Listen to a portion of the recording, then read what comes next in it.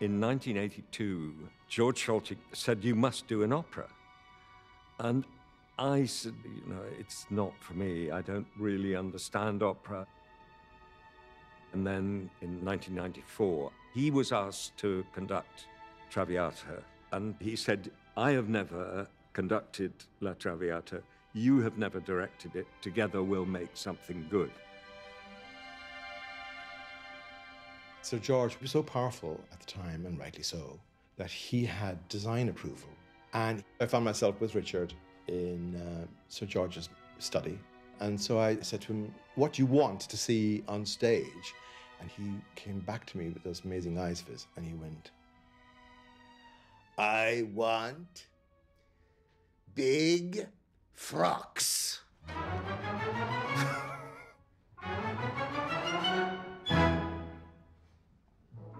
We approached it actually as we would approach a play and said, well, what is the meaning of this?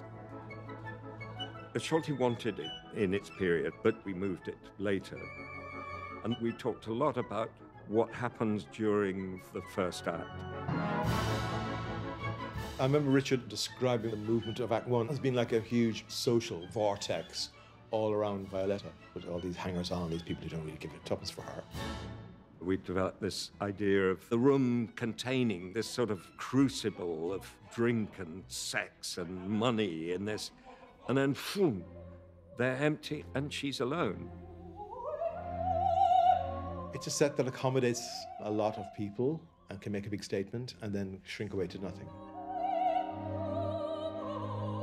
So I think the image of her in that room on her own is just perfect, really, with the music, the loneliness of it. In the second act, Bob gave the sense of a room that was half decorated and a long table, which is preposterous for two people. So they were sort of playing at grown-ups. I thought, well, when they moved to the country, wouldn't it be rather nice if they were kind of trying to do their first house up together, you know, and a new start, a new beginning, and then you just take everything away for the last act. You get the sense of intense loneliness and also that time is running out. To me, it's wonderful to have a 25-year-old production that is faithfully reproduced. And I feel immensely proud.